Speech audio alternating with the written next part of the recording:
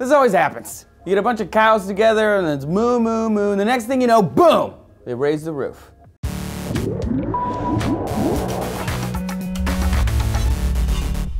Howdy heifers, this is D News. I'm Trace. Dateline January 27th, 2014. A barn in Rasdorf, Germany containing 90 cows was rocked by an explosion, and a buildup of methane gas was the culprit.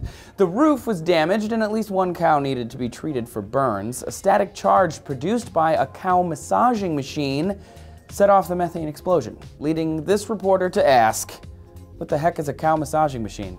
And how can methane cause such a big explosion? First, cows produce a lot of methane. You've probably heard that it can be more damaging than CO2. The planet has 1.5 billion cows, and they emit methane as they digest their food in their 4 stomachs. The bacteria living within cows help them break down the grass, but create methane, ammonia, and other gases in the process. Estimates vary, but experts believe a single cow can produce approximately 100 to 500 liters of methane per day, or about as much pollution as the average car. You might associate methane gas with fart smell, but you'd be wrong. Methane is odorless, colorless, it's lighter than air, and it's flammable.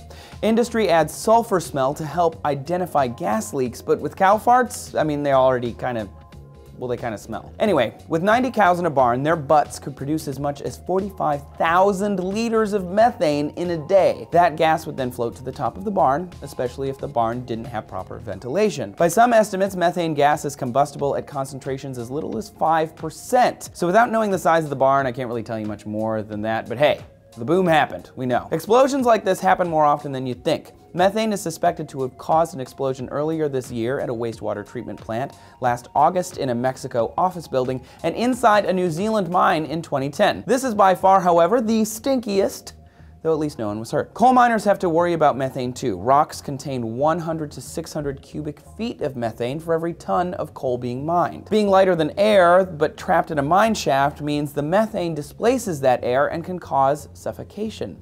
It's real dangerous, y'all.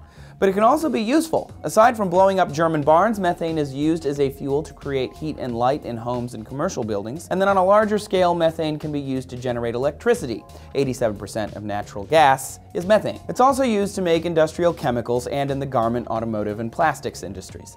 Most farmers have specialized barns that stop methane buildup by letting it float up into the atmosphere out of the barn. But more enterprising and environmentally conscious animal farmers capture methane to sell as energy. So, though it can be considered environmentally harmful, it can blow up a barn, it's not entirely useless. It's actually a rather valuable gas when used properly. So, are you worried about cow farts destroying the planet? Tell us what you think, and thanks a lot for watching D News today. And if you're a fan of animals that can blow stuff up, Ferocious is a new show on Animalist where the cute and cuddly can kill you. Do you know what catnip is? Catnip is bath salts for cats. So what you're gonna do is you're gonna bring this little inbred, junky, carnivorous, bloodthirsty, freeloading, disease-ridden beast into our domicile. And that's why we can't get a Persian cat. Check it out on animalist.com and subscribe if you like it. And don't forget to subscribe here for more D News videos every day of the week.